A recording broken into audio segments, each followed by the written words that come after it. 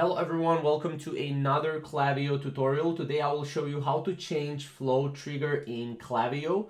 Now this is something that a lot of people want to know, but before we get started, make sure to subscribe down below and let's get started. So this is basically how to change it. All you have to do is navigate to the flows tab and find the flow that you would like to change the trigger for.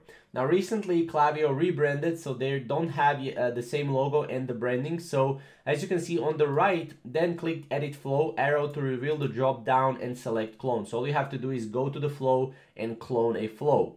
After clicking clone, this is where you will have an option to update the name and optionally change the flow trigger.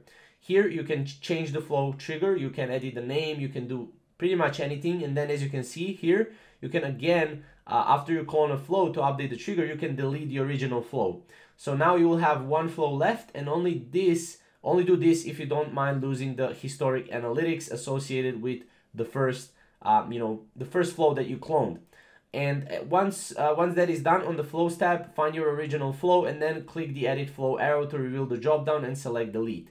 And this will delete the original flow. So that's basically how to do it. It's very, very simple. If you have any questions or comments, comment down below and we'll see you in the next video.